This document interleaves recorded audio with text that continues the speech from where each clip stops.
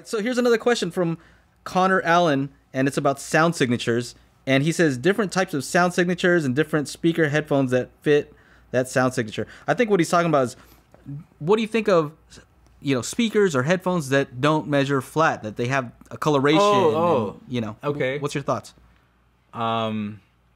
Originally, from the music producer side of things, when I'm looking for studio monitors, that needs to be flat. Okay. Right? Because I need to make changes on where things are panned, what's, going up or down. Like, I'll send my song to my mastering engineer and he'll be like, hey, he'll listen to it and be like, hey, can you get the clap out of the center? I need the kick to breathe.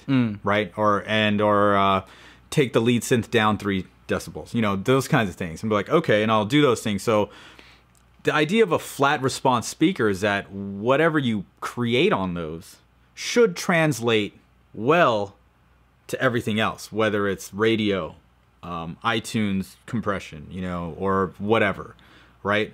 Now, when you have, I don't feel that coloration is a bad thing if you're listening to music reproduction, but music production is a different story, right? I like to have it flat. Depending on where you are, what size of the speaker that you're reproducing the whatever previously made content on should work with that speaker's capabilities and the room it's in. So I think that kind of plays a lot into coloration. So if you have something that's bass heavy in a somewhat medium to large room, it might work, because it boosts the bass in a certain, frequency.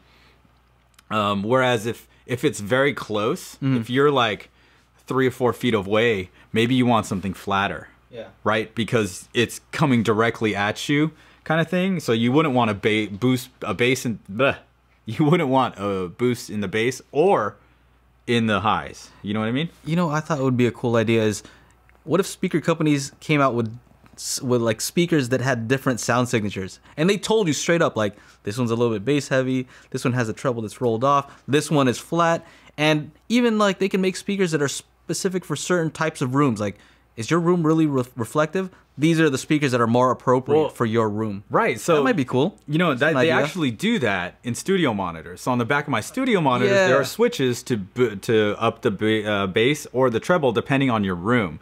Now, if you keep it flat and you've treated your room properly, then you shouldn't need to boost anything.